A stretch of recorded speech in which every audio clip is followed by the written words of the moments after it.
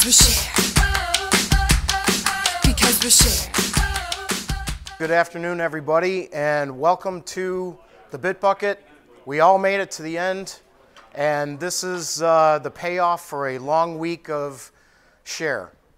So this is our x'32 Bit Bucket, and these are our odds and ends, short subjects that couldn't fit into a full presentation. And we have a number of different speakers today. I'm going first, then Ed Jaffe, Anne Matyaz, Sam Knutson, and Skip Robinson. So we like to try to come up with funny titles, and with apologies to Cole Porter, I'm going to talk about undo that voodoo that you undo so well. So this question came to me a little while back, and some guy says, can't you undo past a save? You know, I saved the data, but I screwed it up, and I want to undo past that. I want to go back. And I said, I didn't think you could do it. But if you ever saw the Happy Days where Fonzie tries to say that he was, he can't say the word wrong, so he says he's not exactly right. So in this case, I was not exactly right. Set undo keep is a command that's been around since ZOS V1R9. So what it does is it keeps the undo buffers even after a save. So you can go back to before the save. But to enable it, it's not quite that easy, because when I first tried to do set undo and specify keep, it said set undo unavailable. So what you have to do is you have to run ISP CCONF, the ISPF config utility, and you have to enable set undo keep. And the way you do that is in the editor settings, you're going to set the undo storage size to a non-zero number, and then you check set undo, and I like to check the force set undo so that when they go in, they will get set undo by default. So basically right here is the undo storage size in the ISPF configuration dialog, and here we have it set to 1024. That's in K blocks, so basically that gives you a mega storage. That's usually plenty to do undo in this case. So then we go further down and we have the set undo on, and we're going to force that setting so that the user gets set undo without having to do anything else. They will have to do one other thing. We'll talk about that in a minute. Okay, so we go into an empty data set, and I just did this to show you how this would look. When we go in by default, we have set undo STG. STG is the default for set undo when you turn set undo on. Unfortunately, set undo keep is not a configurable option. That's an RFE I'll be submitting. So you'll see that coming from me later. But so what you have to do here is you actually have to type in set undo keep, and then that'll save it in the profile for that particular member. So then now I did the set undo keep. Now I have over here set undo keep in my profile.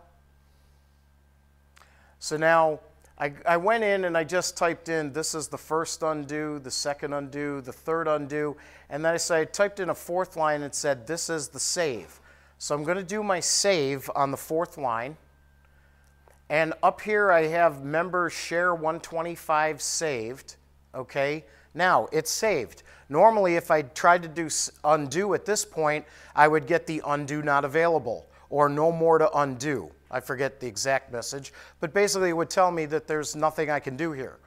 But I type in undo and I go back one level. So now I've undone past my save point.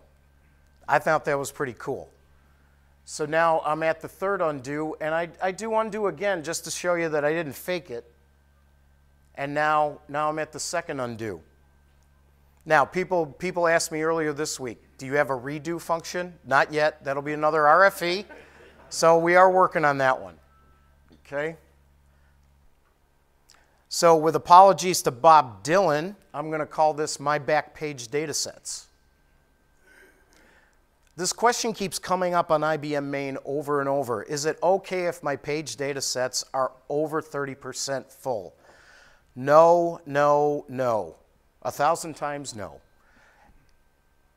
a lot of people seem to think that this is an old rule of thumb and that there's a new rule of thumb that says you can go past 30 and it's not going to hurt you from a performance standpoint, but nothing could be further from the truth. Basically, above 30%, there's a block paging algorithm that the auxiliary storage manager uses to manage page data sets. And if you go above that 30%, this block paging algorithm is really inhibited in how efficiently it can manage the paging space. So you want to keep your page data sets below 30% full. And please don't propagate this myth that it's okay to run above 30%.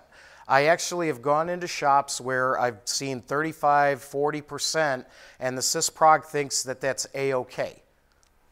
And I double-checked this with the guru, so if you don't want to believe me, please believe my good friend, the gentle lady from the state of Florida, Cheryl Watson. Cheryl basically looked this over, and she basically signed off on everything that I'm saying here, so I couldn't think of a better authority to go to. So since you're going to do this, if you do have a page data set that's over 30%, you want to fix that. And one of the other things that came out of this question on IBM Main was that people either weren't allocating enough page space or they were allocating page data sets of different sizes. And that can tend to cause problems. One of the things that I recommend is that you allocate 2 to 3x your real memory on the LPAR. So for example, now we have like 16 gig, 32 gig, 64 gig. If you got a 32 gig reel, you should be looking, and this is just a bare minimum, you should have a 64 to 96 gig of page space available. And that's only if you're not taking dumps. If you have to take dumps, then you might need even more. So don't undersize your paging environment, especially when you're adding real memory. You want to increase it so that, again, 2 to 3x your real memory is kind of a bare minimum of what you want to run. Another one is you want to allocate all of your page data sets to be the same size, because ASM does not care how big they are. He fills them equally. So if you have smaller page data sets, you can run into that 30% threshold earlier, even though you might have larger data sets that are below that threshold. So allocate them all the same size and you can manage it a lot better. You're talking about locals, right? The question is, are you talking about local page data sets? Yes, I am talking about local page data sets. For PLPA and CSA, this is not an issue. PLPA and Common, I should say. It's not an issue. PLPA, it's not unusual to see that run at 100% or a very high percentage. That's a good question, Gordon. Thank you. Yeah, this is for local page data sets. Basically, you want to prevent those smaller page data sets from hitting that 30% threshold and getting you into trouble. Because once one data set goes into that 30%, the ASM block paging algorithm is inhibited at that point. And ASM, again, doesn't care about the smaller page data set. He's not going to allocate based on the number of slots. So go forth and fix your page data sets. And I will turn it over to Ed Jaffe at this point. All right, so in the MBS Core Technologies project opening, probably a lot of you were there, and you heard John Shebby talk about, he tangentially mentioned this new function APAR, APAR OA46291. Okay, and the implementation of that particular APAR caused the high half of R15 to be non-zero even after a successful storage obtained with cond equals yes. Now, actually, it turns out that this function is rolled back. There's 3 different PTFs, but it's only ZOS 2.1 that's affected, okay?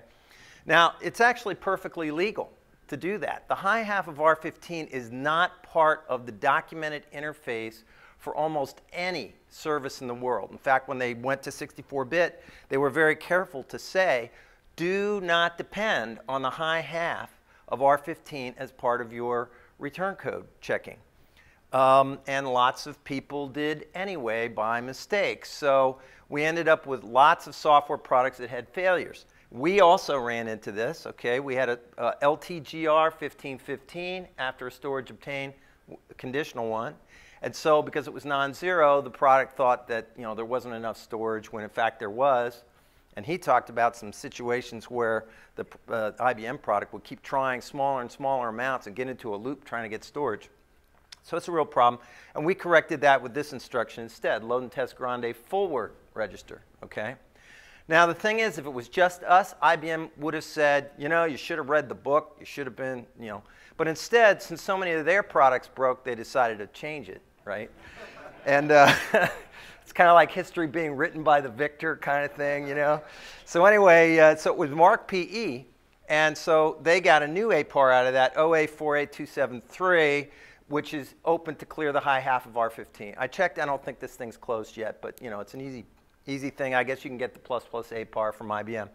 But from my perspective, what I wanted to talk about here was the APAR that drove all this, because now it's not going to end up on your system, and it'll give you a chance to take a look at it.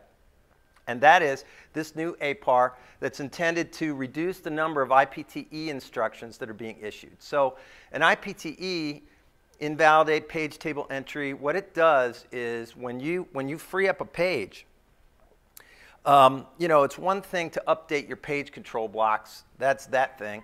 But when you issue IPTE, it's an instruction that goes out and essentially clears the TLB, right?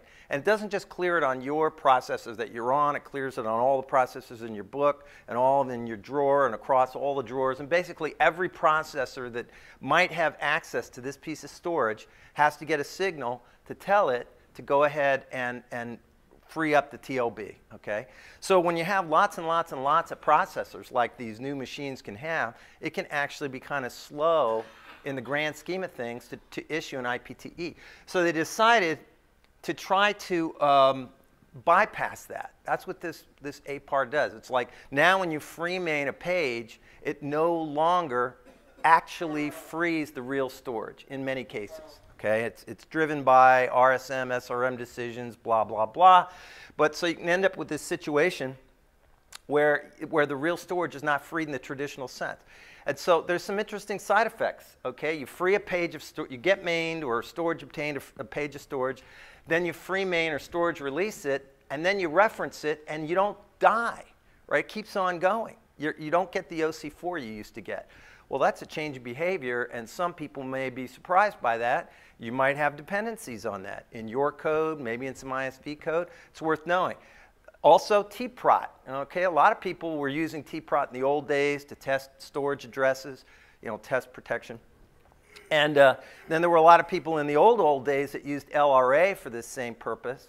And then when 64-bit came out in Z architecture, LRA wouldn't necessarily work because if it was backed above the bar, even though your virtual may have even been 24-bit, LRA is a problem, right? It fails if the storage is backed above the bar. So you either had to change your code to use LRAG or, but a lot of ISVs didn't want to use LRAG because LRAG didn't necessarily work on older machines. So they switched to tprot. So you saw this proliferation of tprot. Well, now tprot has new behaviors in that it will no longer generate condition code 3 for the freed page unless it happens to be out, right? And then lastly, configuring storage offline. If you do that and you're in a storage constrained environment, there could be a lot of pages out there that are still in this state, and maybe the configuring of the storage offline may fail. So I just wanted to point that out because I really didn't see it mentioned in too many places, or I didn't see it mentioned in any of the places I went, but somebody may have mentioned this. So I just wanted you to be aware of that. Take a look at this thing. There's doc down here. There's a PDF that has all the great doc on it. They wrote like a whole book on this one APAR. Okay, so Dan Rosa is the guy behind this. And he put a lot of really great info in there. But I will tell you that if you want, you could turn this thing off, right? And by the way, it's on Z13 only. So if you're on Z12 something, then it only does it on Z13, okay? But in diag XX, you can actually code free mainframes no, and that shuts the whole thing off for that system. You can also leave it as free mainframes yes, which is the default, but then you can specify and exclude job list, and those are wildcarded mask things, right? So you could have up to 8 of these and shut it off for a whole, class of work if you run into any problems. They also added these new callable services with this APAR. So I'm probably not going to see a lot of ISVs using this right away, but maybe customers will. Anyway, you can pass in an address to be tested, and you get back a return code in register 15. And interestingly enough, I mean, all the return codes I ever used, or defined in services I wrote over the years, usually went by 4s. Probably because in the old days we used to use jump tables to process them or something. So you had 0, 4, 8, 12. That's what we're used to. Whoever wrote this decided to go 0, 1, 2, 3, 4. Why not? I mean, it gives you a bigger return code space anyway. Then again, with 64-bit register, who cares? Oh no, but we're only allowed to use the low half. So, and these are the codes you get back, whether you have read, write, or no access to the page, and whether it's not backed by a so-called free mainframe. And then lastly, the page can't be translated or is backed by a free mainframe. So if you get this last one, then you really need to use VSM list or some other service like that to figure out what's going on there. Anyway, so I just want to make sure you're aware of that. Forewarned is forearmed. This one is about, I just wanted to talk a little bit about NJE over TCP/IP. In the old days, way back in August 2002, I actually helped co-author this requirement right here in the JES3 project to ask for TCP/IP over native, NJE over native TCP/IP. Because there were a lot of people who were pushing enterprise extender and things like that, and those were expensive solutions. And then in the next chair, March 2003, the JES2 project had a very similar requirement. And so this right here illustrates part of the value of share, that we put out these requirements. We help guide the direction of IBM development. And we were feeling like the weak sisters, in a sense, as MVS, because VM and VSC were already doing this. And they were connecting via TCP/IP, even though there wasn't even an official stack on VSC. They still had the support, so that was pretty amazing. Anyway, IBM delivered this stuff in 2006 and 2007 across the JESs. So it's been like 9 years, and by now, it's become the de facto connection. Are there people in here that are still, pure SNA, and I mean SNA, not Enterprise Extender or somebody like that, that's running NJE over pure SNA? Okay, not one hand. So that's a good thing. So there are people with Enterprise Extender and similar technologies like that, but you can see right there, this is really taking hold. So now we get to the, you talk about the good, the bad, and the ugly. So right now is the ugly. So there are some security APARs that you need to look at now if you are using this NJE over TCP/IP functionality. And IBM brought it to our attention. They talked about it in the JES sessions, but not everybody goes to the JES sessions. And so there's an APAR for JES Common, one for JES2 and JES3. There's a new option called NetServe Secure, and you can either say that it's required or optional. And if it's required, then you need to have secure connections. You're not allowed, encrypted connections. You're not allowed to have unencrypted connections, okay? So in JES3, the default is optional for this thing, but, obviously it might make sense to set it to required. And also in JES2, they have an additional option called use socket. And so they will, derive the NetServe setting from the socket that NetServe is listening to. And they have a secure keyword for that socket that you could say set to yes and no. And so that will effectively set the NetServe setting based on what the socket has. Anyway, it affects both sets of connections, inbound and outbound. So I looked at the restart info on here, and I had a laugh because this one, here's the JES Common piece, and they talk about, okay, shut all this stuff down and then issue your LLA refresh and then bring it all back up. But if you want to actually use it in JES2, you need to IPL with CLPA. So then I thought, well, I'm not going to do that. That's too much work. So I couldn't understand even why they do that, but I guess these groups don't necessarily all talk to each other. But then I saw there was a method to their madness because in the JES3, they actually have a restart on there. So it does make sense. If you happen to be a JES3 customer putting this on, you could do it without an IPL. So, IBM wanted us to give this message. I'm giving it to you now. There's a secure portal. I think Sam's probably going to be talking about that, so I don't want to steal any of his thunder. But there is a new white paper out there, and if you don't feel bad if you haven't read it yet, because it was only published August 3rd, right? NJE security best practices. So if we didn't know what to do before, that's because nobody told us. And now we can read and find out what it is we are supposed to be doing, or should have been doing for all these 9 years. And then in general security best practices, you know, what sorts of things should you do? Be careful about who can access your NJE connections through TCP/IP. Do Windows computers have access to that? If so, is that coming through a ATTLS type connection? Is there a password on it? You know, what kind of security do you have? They don't really give you hints as to what these problems are, but you can sort of guess at maybe what some of the issues were, where the exposure might be. All right. So lastly, Tom. Yes. Oh, I'm sorry. All right. Well, I was just in the interest of time. Okay. In the interest of time, I was trying to move on. This has been around a long time too. JESSpool class. That's been around a long time, since RACF 1.9. And the point that Tom wants me to hammer home, so I will do it because you've asked me to, is that the JESSpool class protects your data sets on spool. Okay. So it's very similar to the dataset class in your standard for your standard files. So if you do not have JESSpool active, then these spool data sets are not protected. So anyone who can use an unauthorized SSI type service to get out a spool data set without JESSpool protection would then be able to read that spool data set. So it's important to have JESSpool active in your shops. That's because it used to be an authorized service, and some very inventive soul decided to make it an unauthorized service some little while ago. 1.9. Okay, so keep that in mind. That means you have an exposure.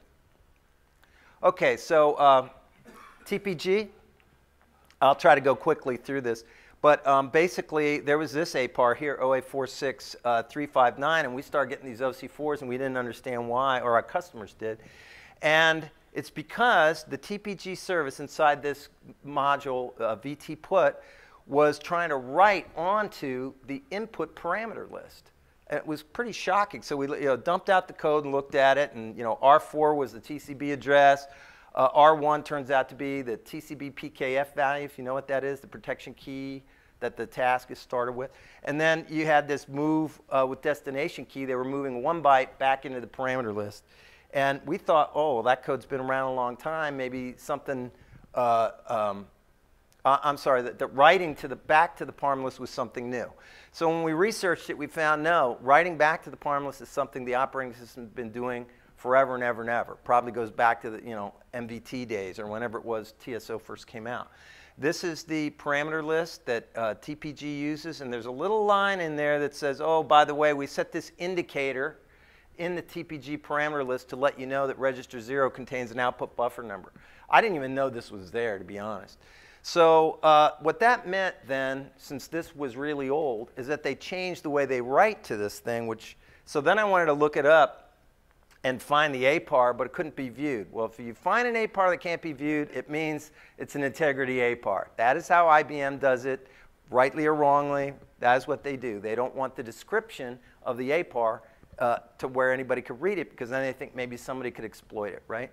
So that's usually a security APAR, an integrity APAR. I have no knowledge at all as to what actually happened, which is good, because if I did, then I'd probably be under NDA, and I couldn't tell you, or they'd have to kill me. But since I don't know, then I have the freedom to speculate. Now, hopefully, I can educate a guess and figure out some of this stuff. So anyway, what I'm thinking is they probably were turning that bit on in the input parameter list, maybe in key 0 or something like that. And so if somebody invoked TPG and pointed to funny storage, they could cause bits to get turned on in different places in the system. That might not be good. It might be that they could cause, key 0 code somewhere to, the instruction could change because this bit got turned on. I mean, it's scary, actually, if you think about it. So if that's in fact what it was, I highly understand why they did it. But the way they changed it was they wanted to use the TCB PKF key, which didn't work. for us because we had authorized privileged code doing TPG. And so we talked to IBM and, said, we think you're creating a new exposure here because now privileged code has to put the TPG parameter list into non-privileged type storage that anybody could write on, and they could do it asynchronously, and then we might be writing who knows what to a screen. And so the Z System Center for Secure Engineering agreed with us and told the IBM TSO guys to make a change there. So anyway, that's the APAR. And what I was going to recommend is, now, it's either my educated guess or some other thing. I have no idea, honestly, no actual real knowledge about what the problem was. But it may be a good idea, probably is a good idea, to get that APAR installed. And then the fallout from that APAR, possible OC4s and products like ours and others, you may want to then add on this new one that we got opened up to avoid those disruptions. Okay? And now I'm going to turn it over to Anne Matyaz. Thank you.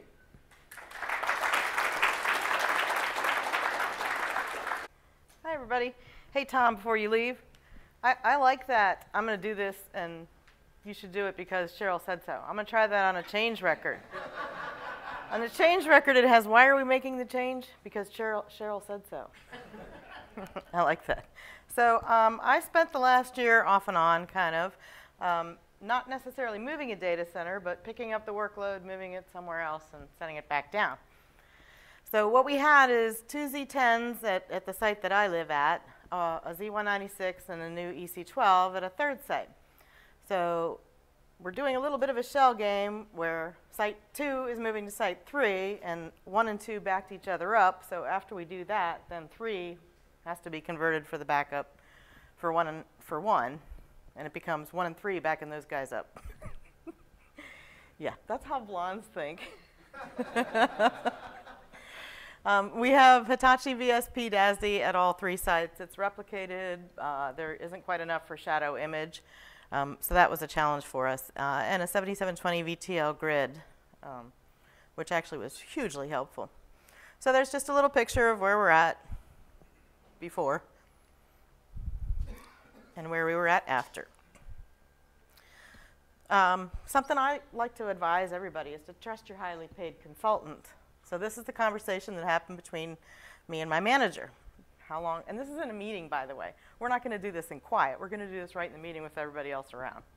How long is it going to take? 6 hours. What do you base that on? 25 years of experience, a lot of cutovers, I think it'll be 2. All righty then. How long was it, everybody? 6. It's a little more than 5.5, but pretty dang close. And the point here is, do you want to be a hero and come in under budget, or do you want to look like an idiot and come in 3 hours over? That's your choice. So the timeline planning, once we got another month down the road, did end up being 6 hours. The outage was 5.5. There wasn't a whole lot to do on the night of cutover.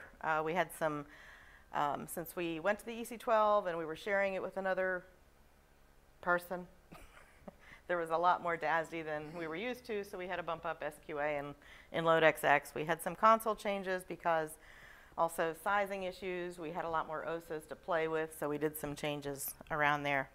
But basically that night we shut down test, and then we shut down prod. We stopped the replication. We brought up a one-pack system. You could have done this from the Storage Navigator, which is the little client that facilitates stuff in Hitachi, but we ended up running a job just because it's a lot less clicky clicks.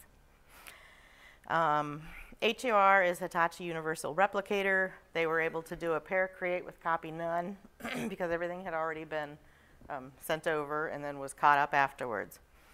We IPL'd the production LPARs, and then we IPL'd the test LPARs. Can anyone tell me why?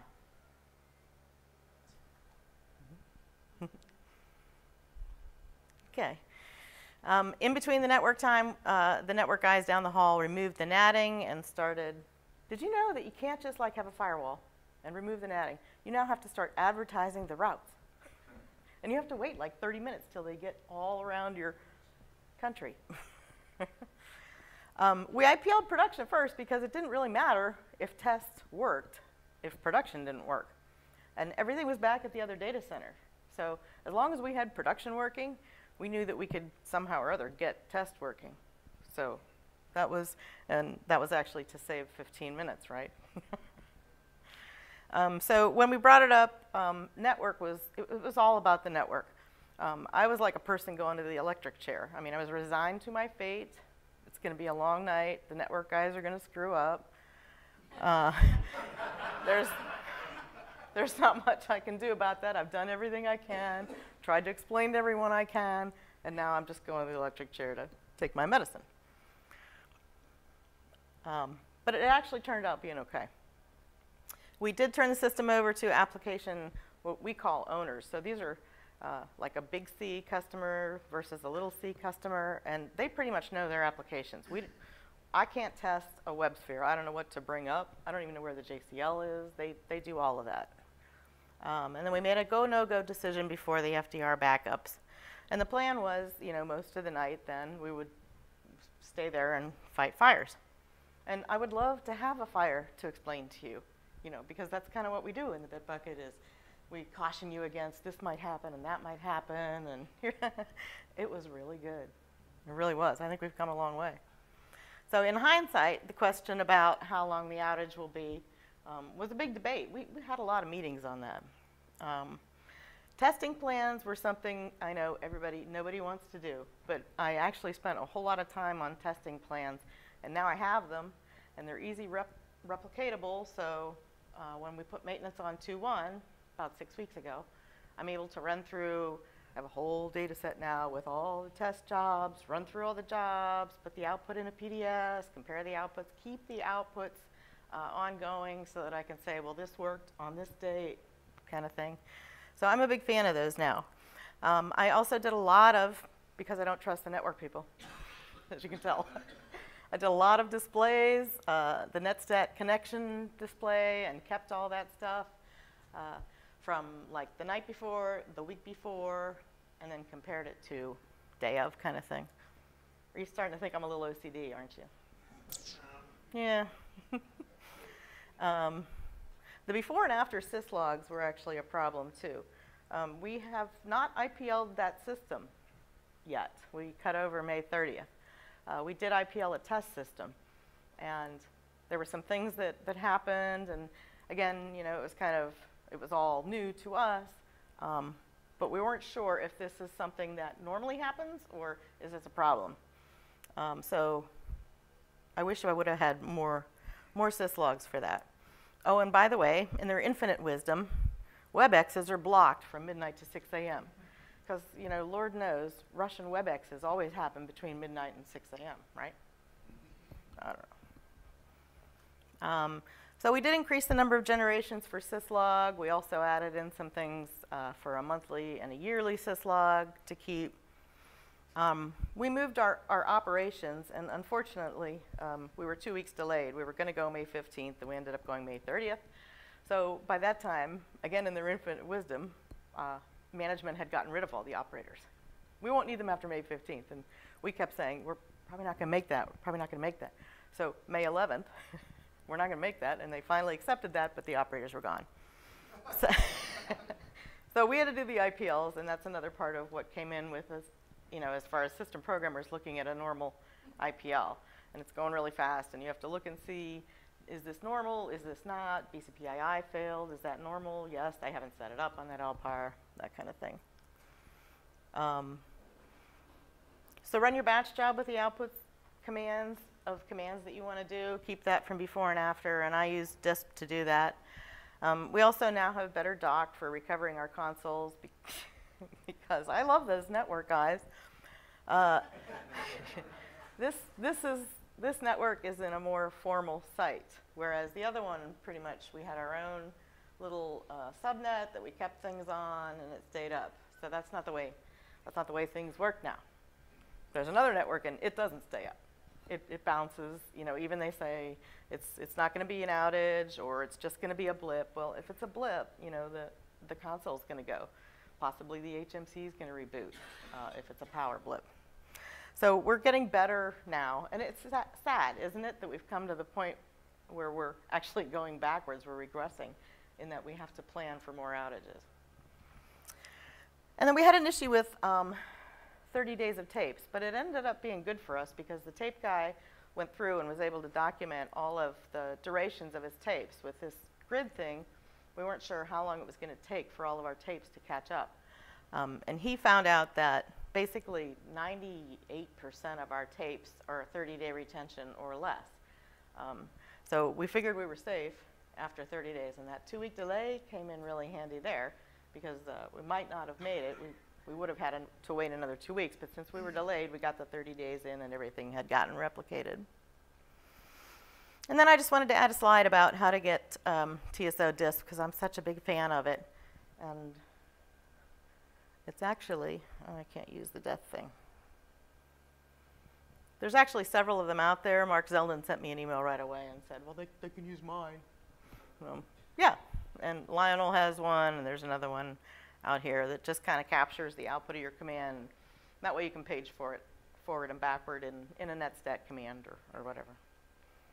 And that is the end of that. All right. Everybody has probably heard us talk about integrity before. We've talked about it in the buckets, the subject in many other sessions. A couple, Ed alluded to security integrity APARs. So this is a theme that's been discussed at Share before. Most of you are familiar with it. But there's also a rule that you need to hear something 7 times before it really sticks with you. So we're going to talk about it again. And the other rule is that the only sure thing is change. And there have been some changes, small but important ones. So most of you are probably familiar with IBM's Statement of Integrity. And this is a fantastic value attribute of our platform for the z/OS operating system. Because at the time this was happening, back in the 70s, it was not a guarantee that vendors would fix problems that opened up an integrity hole.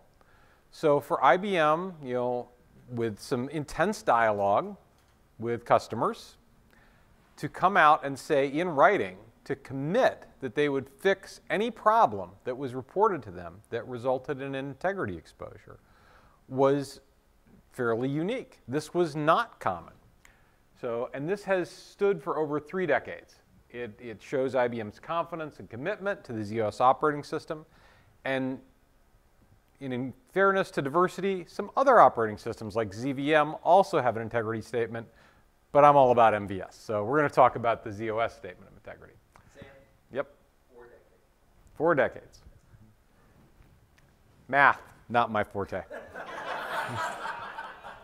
So, but something has changed recently. So you can go out and you can look at this, and there's a very long URL, or you could just Google the document name, and you get a nice PDF. And we have talked about this in the bucket before. But what's changed? I mean, we've covered this before. Why am I bringing it back up? Well, they've revised it, and they now add to the Statement of Integrity that this is for releases that have not reached their announced end of support dates. Now, that wasn't there before, and it might seem obvious that you don't want to run unsupported software. But sometimes you find yourself in a wrestling match with the business because things are not moving very quickly. So adhering to proven practices like not running unsupported software becomes a bone of contention. This is IBM putting a stake in the ground and saying they are going to continue to do this, but only on releases. They're only committed to do it on releases that are in support. And this gives you another consideration to put in front of your management team, in front of planners, in front of the business, when they're looking at potential action plans going forward, like, oh, well, couldn't we just put that off for another year? And you have to remind them that running unsupported not only is a risk, oh, well we're not going to run into any bugs because we're not going to change anything, but also means that you could be exposed to security vulnerabilities which could be used to attack the business that don't require you to make a change because the vulnerability has surfaced outside of your world but could now intrude very rudely into it and you have no way to defend against it because you're on an unsupported release and you're not guaranteed to get a patch. So very small but very important change to the statement of integrity. So how can you find out? Well, you obviously can come to Share, you can see great presentations from Riaz and other people here, but there is this really nice IBM website, and as it happens, ZOS bubbles right to the top. Isn't that great? So this is the standard IBM disclaimer, but you can go to this site, you can do searches, and if you just pull it up without putting anything into the search box, it just happens that ZOS is going to be right here. And you can see that ZOS 2.1, for instance, end of support has not yet been announced. If you go back to 1.13, end of support is coming up in September 2016. And there are occasionally extensions to support the life cycle, and our IBM presenters have detailed these endlessly. Those extensions usually cost additional money, something that people would prefer to avoid. So proven practice, all things considered, stay current, stay supported, and upgrade appropriately. So that gets you your security integrity patches as well as all the other benefits of new feature and function. So, security portal. Jeff Magdahl talked about this on Monday in the MVS project opening. And it's worth revisiting a little bit because there are still people who haven't registered for this. And we've been talking about it off and on for a few years here. IBM has really stressed the need for every customer to be signed up in the security portal because several years ago they made sort of a really frantic set of notifications to customers, personal phone calls around the holidays. Some of you may remember that. They've said, after really stressing that customers needed to be in here, they're not going to do that again. It probably caused as much trouble as prevented problems. So the key message is you want to register for the security portal because that is the means by which you as a customer can become aware of integrity APARs and security PTFs. So not only does it tell you what they are, it provides some classification information with this common vulnerability scoring system. So that lets you know how serious it is. So you can at least, again, make some sort of an educated judgment as to whether you would perhaps go outside your normal deployment cycle in getting this fix onto your systems. Because we hate to deal with exceptions. I'm deploying maintenance quarterly, I'm following RSUs. Do I really want to put these security PTFs on out of cycle? This is going to give you the guidance you need to make an educated decision. So you go there, you give your customer name, your resource link ID, and some people have observed that you really have to have your business email tied to your resource link ID, or it's very, the registration process for the security portal at least will sort of run afoul. So in the last conference, kind of a related topic, we had a keynote speaker, Phil Young. At the time it was from Visa, now he's with Wells Fargo. He has for several years been a very loud and thoughtful voice, sometimes slightly provocative, around security integrity topics for the platform. And essentially has raised the issue that the mainframe is not protected by a magic bubble or fairy dust. It requires proven security practices, not only by IBM, but by customers, appropriate configuration, and that in fact things which occur on every other computing platform like zero-day exploits, where hackers, security researchers, be they white hats or bad guys, black hats, discover a potential exposure, a vulnerability that allows them to escalate privilege and build exploit code for it. These things exist for the mainframe. So 0 days exist for the mainframe. You can have exposures for which you do not yet have a fix. And in the best of all possible worlds, they're discovered by customers or white hat security researchers. They're reported to IBM. Fixes are created before they're ever out in the wild. But there have been cases in the real world, and Phil talked about this at Share in Seattle, where adversarial individuals who were attacking a particular enterprise created 0-day exploits and used them before they were ever known and before any fix was created or available. They were only patched after the fact. So Phil has been busy. He was not here at Share this week. There's a good chance he's going to be back in San Antonio.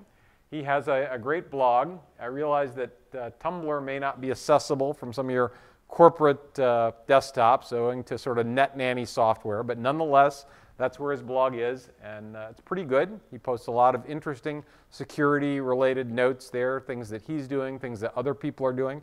And this is a growing community, and it's a community that's growing not in the way that it used to grow, where it was very closed and things were only discussed in private and back hallways and private meetings, but in the same culture that is going on in open systems and really the rest of enterprise computing, which is things are discussed out in the open. They may be reported to a vendor, but if the vendor doesn't respond in a timely fashion, researchers feel no hesitation about doing full disclosure to the world globally through the internet, through mailing lists, and they generally create proof of concept exploit code to prove that what they're asserting is true. So Phil and one of his a fellow researcher were speaking at DEF CON in Las Vegas this week. Go figure. He wanted to be in Las Vegas talking at a security conference with a bunch of hackers, as opposed to hanging out at Share in Florida. I can't imagine why he did that. But really cool thing about DEF CON, and there is some good material here, not just related to mainframes, but in security research in general. They take all of their proceedings, almost all of it's videoed. They put it all out for free, no authentication, defcon.org. The videos actually go out on media.defcon.org, so you'll be able to see his talk. The slides are already posted in a couple of places. The tools that he and the fellow hacker, and his sort of hacker name is Soldier of Fortran. His partner's name, who's been working with him on this research, is Big Endian Smalls. And they created some new exploits in shellcode, some new tools, and they've released them on GitHub, which is a very popular open source platform for sharing code. And you think, well, what could they have created? So Nmap is a common open source tool. It's been around for decades. I won't say how many, math not being my forte again. But they created enhancements to that to identify typical mainframe services like 3270. Phil runs scans for mainframes that are sitting out on the internet. And this is a common tool used by penetration testers. People, Mark Wilson speaks here at Share, does penetration testing on mainframe. People who, at the request of an enterprise, try to breach a system to verify that the controls and defenses are appropriately secure. They created some NJE exploits. So what Ed talked about with the new security, PTFs for JES, probably would be timely to make sure that those are applied to your system, given that tools to reveal some of these problems might already be in existence out in the public and available to the team that might come in to test your mainframe or to adversaries who might actually wish to gain entry to your enterprise illicitly. They created a TN3270 server that could be used as a honeypot for people who thought they were logging on to an actual system or to effect a man-in-the-middle attack where you could create code that someone thought they were logging on to their corporate TN3270. It was just capturing their credentials and then passing them on and logging them on to their real server. We can no longer rely on security by obscurity or the myth that the mainframe is protected by a magic bubble. In some ways, they're saying things that are true. I mean, they're saying the emperor has no clothes. We have the most robust, securable platform available, but if we don't choose to follow good practices as far as security patches and configuration, we are naked, and they are completely justified in pointing to us and saying that, we don't have this magical suit of armor. We have to do our part. So the talks from his last, slides from his last talk are out on SlideShare. There was a very thoughtful blog by Mike Rogers from Attachmate that talks about sort of this current state of the security community, black hats, white hats, links to a number of these resources. Highly recommend it. And the links will be in the slides when they go up, or you could find these with Google pretty easily. But things are happening, and I advise you to stay tuned to this space. So he has created a new mailing list for mainframe penetration testing. And if you're interested in that topic, whether it's your particular wheelhouse at work or you know people who are, you can zone in on it. Ironically, you get a security warning for most modern browsers because there's a little certificate problem on that site. So you have to override the safety and security controls in order to subscribe to the list. And I've already given Phil just a little bit of a ribbing about this, but it is something that you may want to follow. Probably a good place to stay in tune with the latest updates to these kinds of tools and developments, so you as a defender at least are positioned to protect your enterprise. And now I'm going to hand it over to Skip Robinson, who's going to take us home and get us on to San Antonio.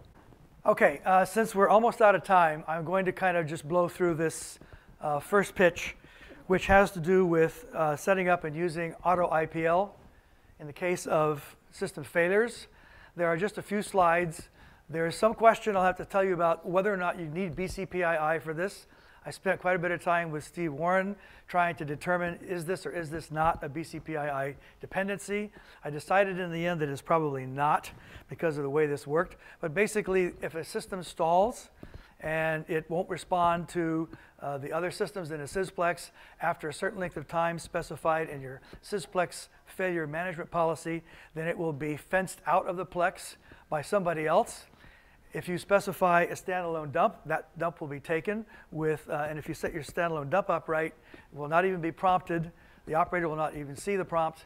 It will happen, and as soon as the dump is finished, the system will be IPL'd again. We had some episodes of this in the beginning of R12 where it would just happen at random times of day or night, and we could not figure out what was going on at first. This one that happened a few weeks ago happened during shutdown, so operators were watching. From their perspective, they issued a system shutdown, and there were a bunch of messages going back and forth and some complaints about this system. The next thing they knew, the system was coming up, and they had no idea why. We had to explain this whole process. But I'm going to move on to a topic that's near and dear to my heart. It has to do with an emulator.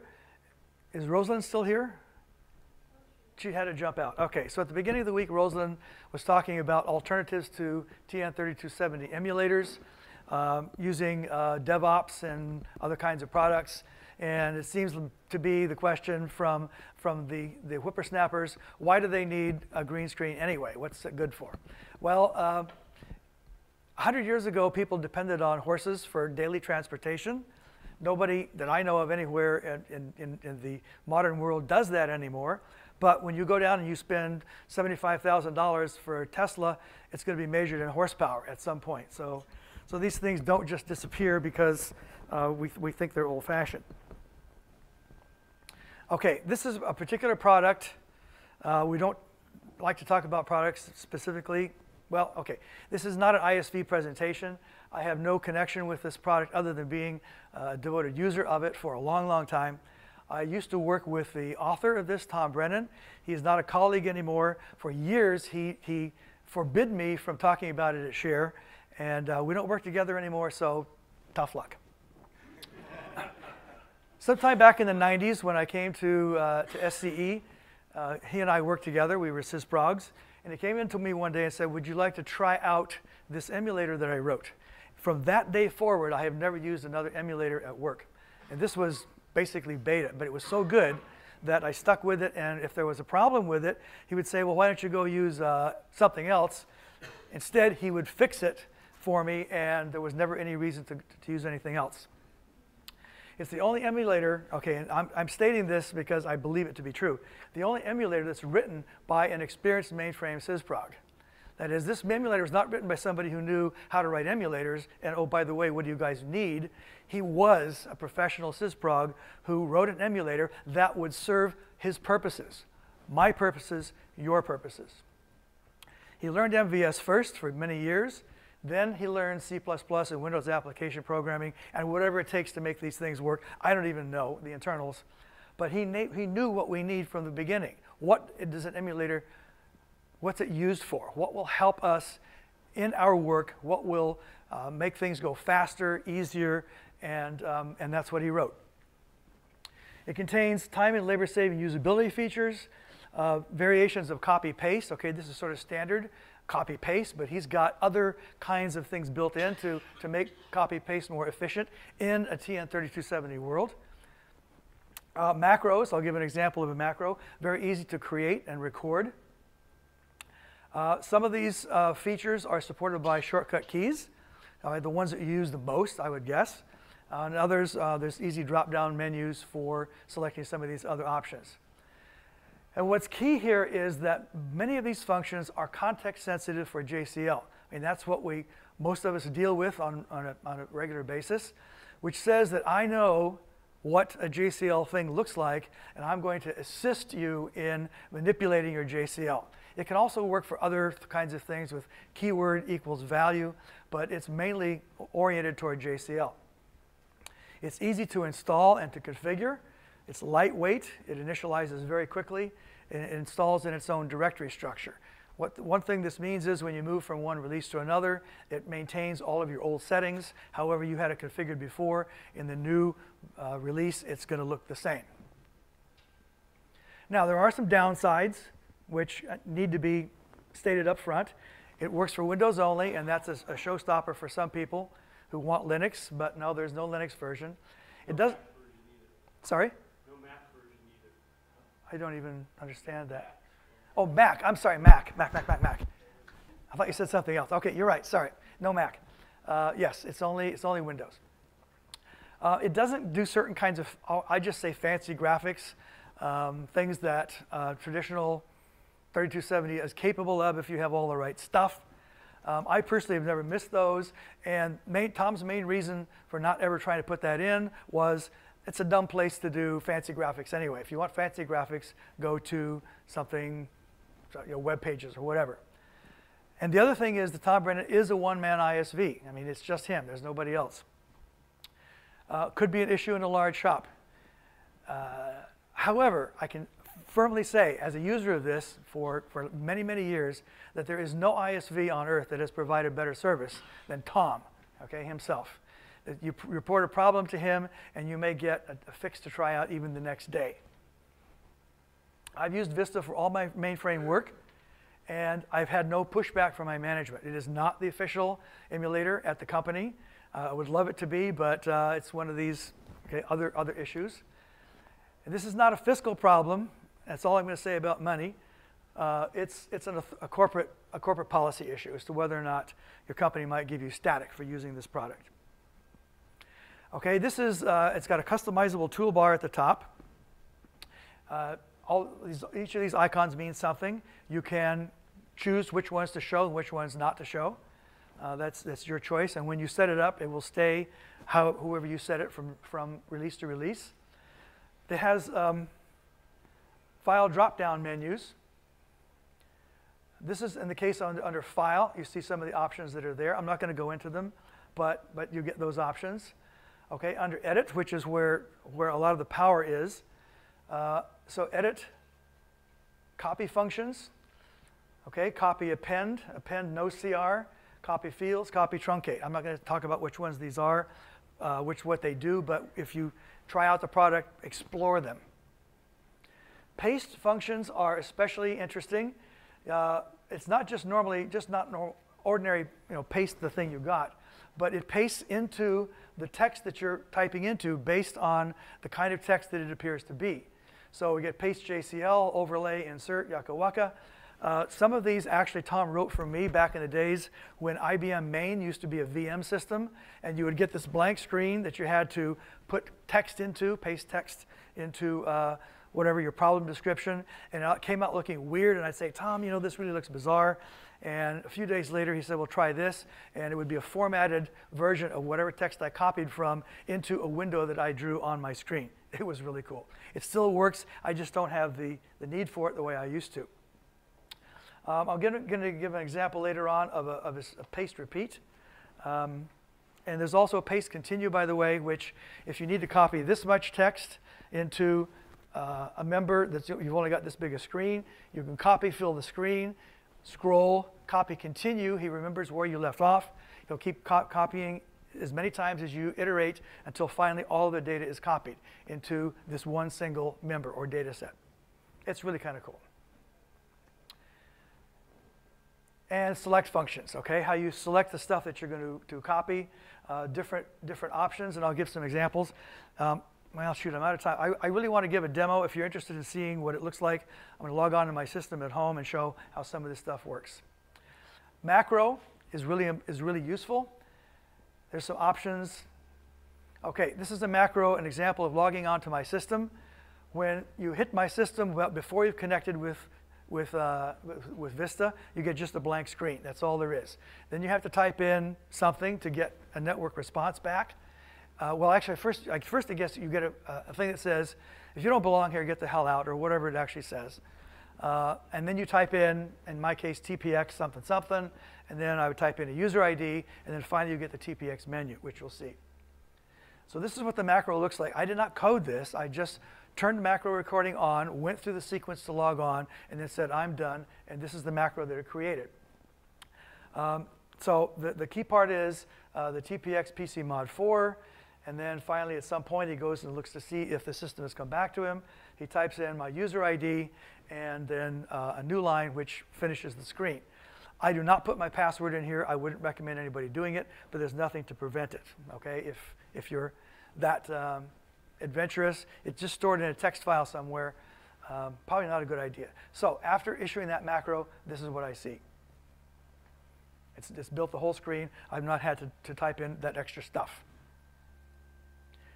Okay, now I'm going to give this example. This is where I hope I can get it to work. If you have to leave, sorry. But this has some really cool stuff where which I call editing within the product. Okay, this is a little play for PDS tools or Star Tool as well. So I have a JCL data set. This is what it looks like to start with. I happen to prefer to have the disposition first or whatever, and the data set last, because I like to see it at the end. So I could retype this stuff. I could move things around, do inserts. But with Vista, what I can do is start here. I'm just right-clicking now. I'm right-clicking on data set name, and notice how it picks up DSN equals the whole thing. Sorry? Okay, session's over. Sorry, guys.